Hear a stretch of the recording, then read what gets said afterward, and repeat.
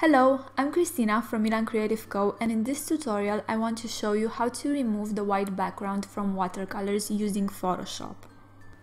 Open your image in Photoshop. I usually capture my artworks using a scanner. For watercolors, let your paper dry, then put something heavy on top of it to remove all the wrinkles. Then scan it using at least a 300 dpi resolution. I usually use a 600 dpi resolution because the paper comes out white. If you don't have a scanner, take a photo with your phone or camera and upload it to your computer. We are going to work with the Layers panel, so if you don't have it open, just go to Window, Layers or press F7. Then click on the padlock next to the background to unlock the layer. Right-click on your layer and duplicate it. You can give it a new name, then press OK. I'm also going to make the bottom layer invisible. Now I'm going to use the crop tool, the shortcut is C, to remove the extra white space around the image. Just move the handles and then press Enter or click on the check mark. Now I'm going to go to Image Adjustments Levels. If your background is not white, click on the eyedropper tool to sample the whitest area in your image. The arrows from the Levels panel will move a little bit when you do that. Now click on the darker arrow and just move it a little bit to the right until your colors are vibrant. Then click on the white and move it again to make your background whiter. Since my background is already white because I've used a scanner, I'm just going to click OK to save the changes. Now if you take a look, you can see that the colors are not as bright in the original image.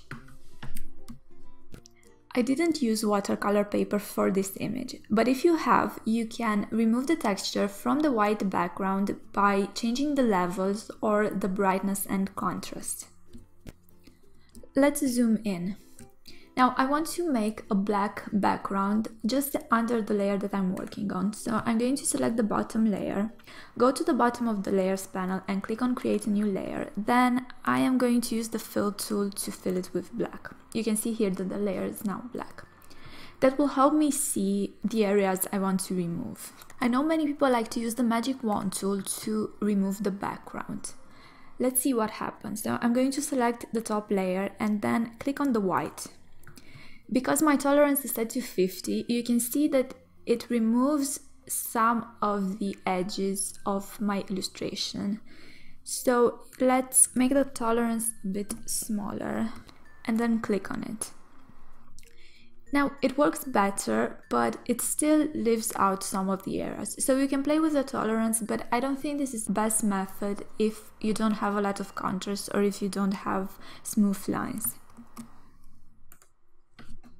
You can easily remove the white background in a non-destructive way by changing the blending mode. So go to the Layers panel and double-click next to the name of the layer. This slider is the only thing we need to remove the background. Make sure Preview is checked to see what you are doing, and also make sure Blend if Gray is selected. If you move this white arrow to the left, you will see the black background we made. But if you move this one, you might lose parts of the image, and this is not exactly what we want. So I'm going to move it back to the right, and then I'm going to hold down the Alt key or Option key if you're on a Mac. Click on the arrow until it splits in half.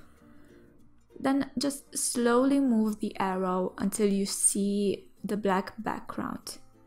Now, parts of my image are a little bit transparent and I want to keep that, so I'm going to move the arrow until about 180.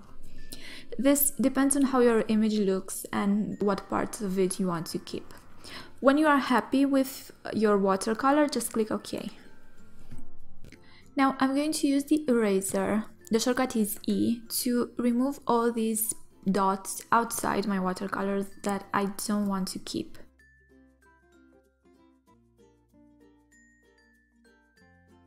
Now I'm going to remove the black background by dragging it to the trash can icon. Now, this method doesn't remove the background, it just makes it transparent. So if you hold down Control or Command and click on the thumbnail, you can see that it selects some strange area because I used the eraser tool to delete some of the dots.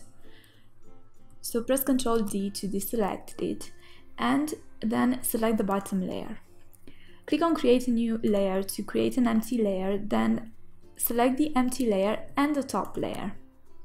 Right-click on them and select Merge Visible. Now, if you Control-click on the thumbnail, you can see that it will only select your artwork. Press Ctrl D to deselect it. Now you can save your watercolor or export it to Illustrator and vectorize it. To save it, just go to File, Export, Export As. Choose Ping from File Settings and make sure transparency is checked. Then click Export All to save.